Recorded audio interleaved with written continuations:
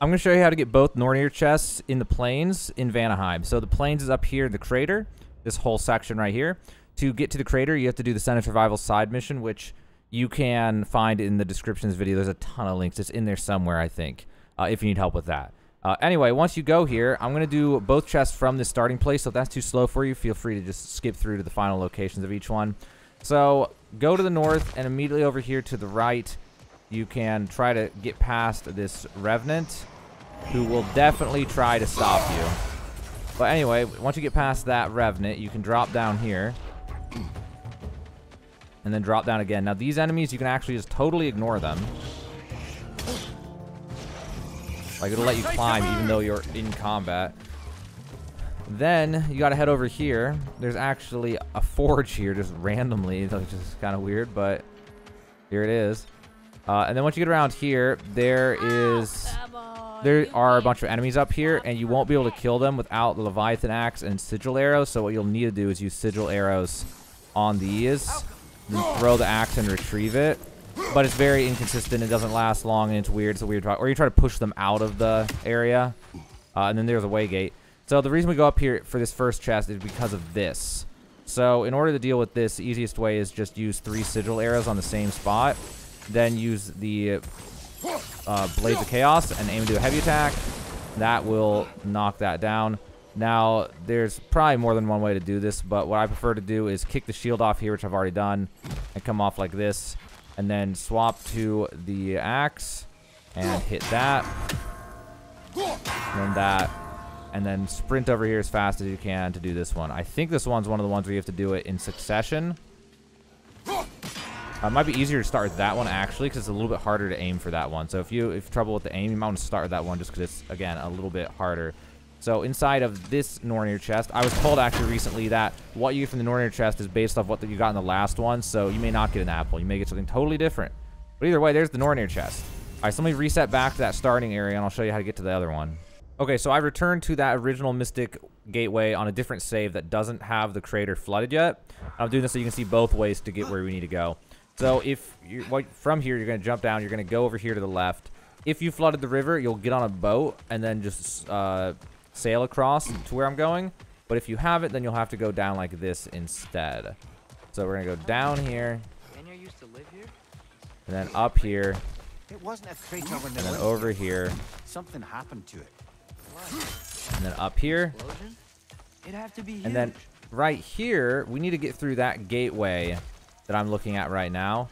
And in order to do that, it has to be nighttime. Now, you actually could kill 2 birds with 1 stone by making it nighttime at the Celestial Waygate or whatever that we were at just a minute ago. That place that we went to where there was a waygate over here, there was a thing that you can play that'll make it nighttime.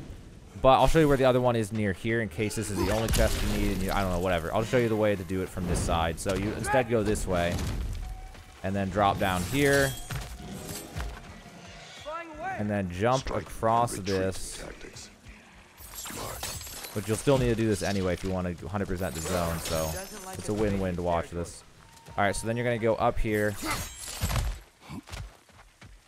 And then you're going to head over here to the left. And there's the thing to change from day to night. There's also a waygate up here. There's a forge up here. And it's got everything. So you're going to play this. You're going to change it from day to night. And if you're here at all, you should have this tool. I don't think you can even get here without coming to Vanaheim the second time.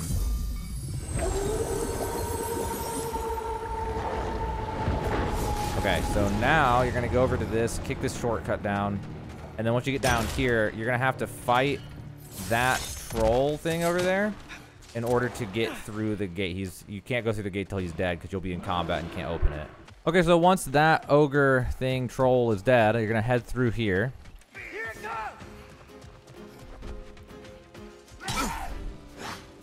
And then you're going to come over to here and wrap around to the right. Now, right here's a fork in the road, and you're going to head left. And right here is a boss fight. Now, I've already done it on the save file. I swapped back to my main save file.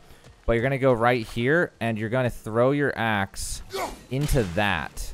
Now, what you can do is you can backtrack all the way around, and you'll be able to get into that secret area over there. So, to backtrack, we're going to go around here.